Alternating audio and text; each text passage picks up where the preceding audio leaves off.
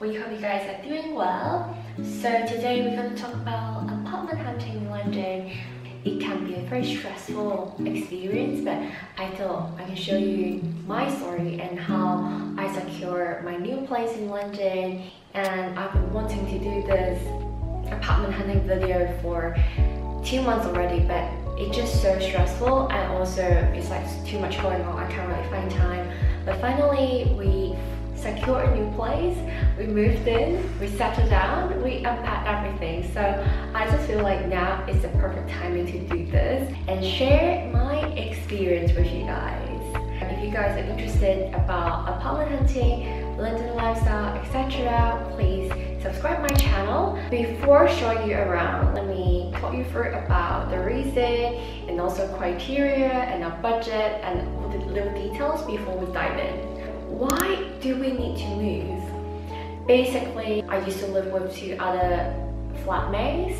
So we have a 3-bedroom flat in North London, and we recently moved out. It's because 2 of my flatmates, they actually gonna move away from the country. They're gonna move somewhere else. So that's why I can't really afford renting a 3-bedroom flat by myself and my dog. That's why we have to move. So the second reason is I've been staying in North London since 2017, I would say, or 2016. It's been years, and I feel like I need to change the area, the change of environment. I need to feel inspired, so I just really wanted to move to West London or anywhere, just somewhere else, not even North London. And in terms of areas, so to be honest with you, I really want to move to West London because I just love the atmosphere in West London. It's very English, and there's loads of like nice cafe, nice places to shop, or a park that I can walk my dog Bregman. Just so much to do. And also I've never lived in West London, so I really want to just move over there and kind of get that sort of experience from that area. And for a specific area, when I do my search, I actually put in St. John's Wood, Maiden Vale, Notting Hill, and also some areas in central London as well. I've got Farringdon, Paddington, Waterloo,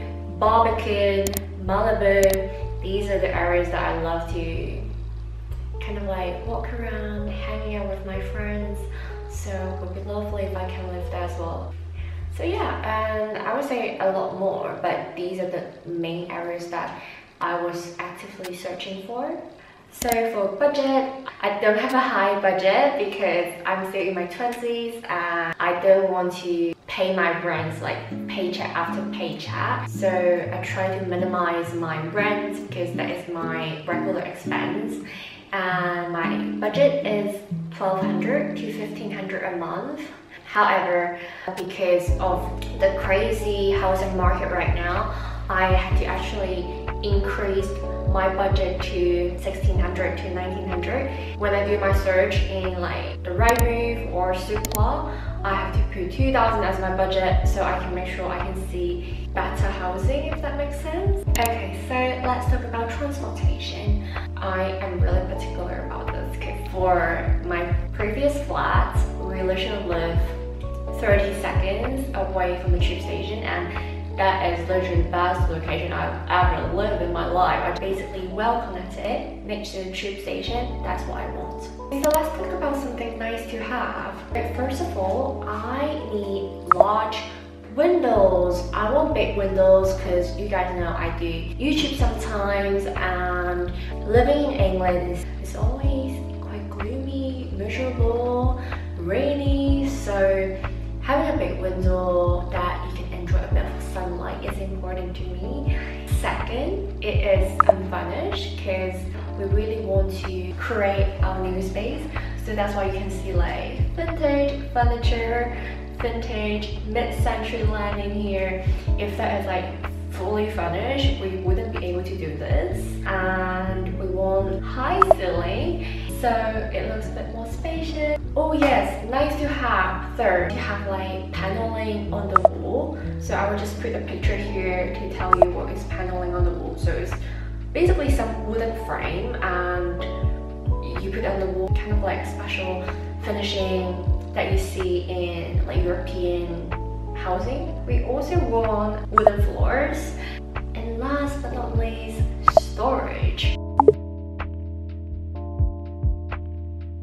Welcome to the first apartment. This is located in Maidaville and the asking price is $1,580 a month. The long big window actually gave me a wow effect when I first came into the apartment, but everything is really old. The kitchen, the living room, the bathroom, and even the bedroom is too small, so we didn't really put in that over. But I have to say, Maidaville is a really lovely location. It reminds me of the movie called About Time. And welcome to the second apartment. It is located in Wimberley Park in Zone 4. Asking price is $1,450 and is fully furnished. There's a little balcony that you can walk out and open kitchen. Really modern, I love it. The facilities in this building is insane. They have barbecue, board games, or even like gym and cinema study area. But the only thing is, it's too far from where my work is. And considering this is in Zone 4 with the asking price, I just feel it's not worth it. So I did not send out any offer at the end.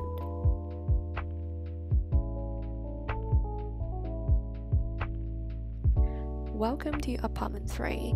This property is 25 minutes away with a bus ride away from Hammersmith Station. You guys, this flat is a dream. Victorian building, fireplace, big window, high ceiling, paneling on the wall, just everything that I want in my flat. But again, I feel like it's not really well connected. I don't want to travel from Central to Hammersmith and then get another 25 minutes bus ride to get home is too much. That being said, for apartment 4, I decided to see something in the heart of London in Soho. This flat is amazing. I love it so much. Transportation, everything is amazing, and I can literally walk to work, and it's pet friendly. My blood and my heart was so plumb after the viewing. I almost sent out my offer form. However, the landlord is looking for someone who can rent it for 2 years, so no luck for me. Welcome to apartment 5. It is located in Caledonian Road.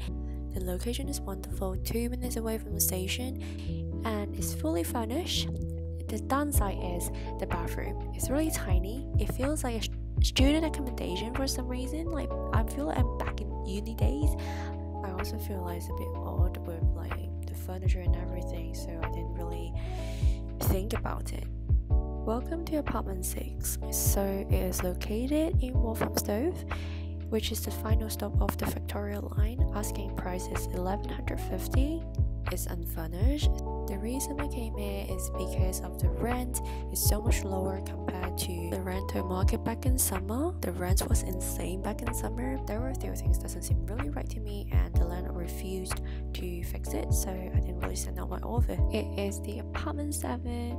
I didn't go to this viewing. Hank actually went there. The only odd thing to me is the bedroom. You have to walk downstairs, and the floor plan is just weird, so nah. And apartment 8, Hank actually went to Hayes in Zone 5. This is a brand new building, fully furnished. The landlord is so kind. We actually quite like it and try to kind of negotiate the rent just because this is Zone 5, but the landlord said no, so no luck. Anyways, I have to say this is a really stunning property. We love the high ceiling, the lighting, and also some of the furniture as well. It will be a very cozy home if we can live in there.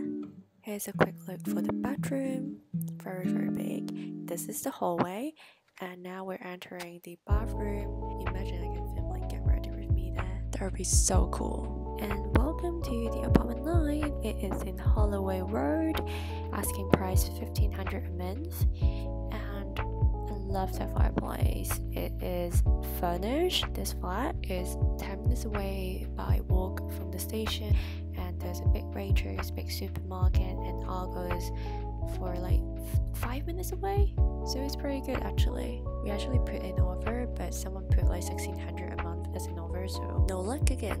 It's the final apartment 10 and located in Greenwich, $1,700 a month. It is the smallest flat that we have ever seen. You can't really fit in any dining table for 4 people or any like extra furniture, and considering I have a dog who has high energy, we need the biggest space for him. Okay, so now we're going to talk about how did we do it. And I have a little gentleman joining me for this video. It's nice to have you here. Yeah, it's nice to have you here. Okay, so let's talk about offers. How many offers we placed in this apartment hunting process in London. So we actually placed 3 offers. The first one is a 1-bedroom property in Crouch End, and the asking price is $1,450 a month, and we actually offer the same price as well because we talked to the agent and somehow he said that you don't have to pay more, it should be alright, so we just listened to him and then we placed our order with $1,450. Someone offered even more, so we couldn't secure the place, but we learned something, which is if there's a place that you really love, then in this wild housing market right now, just offer a bit more, maybe 100 or 150, depends on your budget, but that's my advice. I think the Crouch End property, it is really beautiful. High ceiling, big windows, and we also love the Crouch End area. It's very brunchy, that we can have brunch in the weekends, and the neighborhood is just so nice. You can walk around, there's a park, and it just loads of like amenities that you can literally stay in the area and not going to Central. I also really love the kitchen because I really love to cook, as well as my partner, we both love to cook. So having a nice kitchen is just a bonus. We love it. Let's talk about the second apartment that we placed an offer. So that is a 1-bedroom flat in Forest Hill. If you know, Forest Hill is a bit further away from central London. I think it would take you about like 45 to 40 minutes to get to central London. But that apartment is stunning. Newly furnished, pet friendly, wooden flooring, big window, nice sunlight, nice lighting. It's just exactly what we needed. And once we walk in, we're like, we're gonna put on an offer. And then I think we also spoke to the agent. He also told me like, just pay a bit more if you want. The asking price is the same as the Crouch End one. It's $1,450, and then we ended up offer $1,550 a month, so that is £100 more. And at the end, I think someone placed an order was like $1,600, so couldn't get it basically. Yeah. But another note: don't trust your agent. Like, if you really like it, you want it enough, pay the amount of money that you want to pay. But I feel like the only downside about the Forest Hill property is it's quite far away from everything. It's far away from central London, and also it's a really residential area. If you want to go to Sainsbury's, which is a supermarket, you have to walk around 10 to 13 minutes. So I just feel like it's too far. And if you walk to a tube station, it might take you another 10 minutes. So yeah, I mean, like, it's a nice home, but transportation is a downside. So let's talk about the final properties, which is the current home that I'm living in. This is the final offer, and this place, it feels right to me. So it's a 1-bedroom flat in North London area. I'm not going to disclose where it is because this is where I live right now. And it's a 1-bedroom flat, wooden flooring. Window is okay, it's not too big, but it's just what we need. The moment that I feel right about this property is when I see the storage. You walk into the hallway once you enter the property. On the right hand side, there are so many storage. I can fit in everything basically, and I don't need any like extra furniture or storage furniture, like another wardrobe or another shelf or anything. I can just fit in anything. That's amazing. And for shoe rack, we can fit in the shoe rack and put in everything. Storage is so important. And then once you walk in, after passing all those storage, that's the bathroom.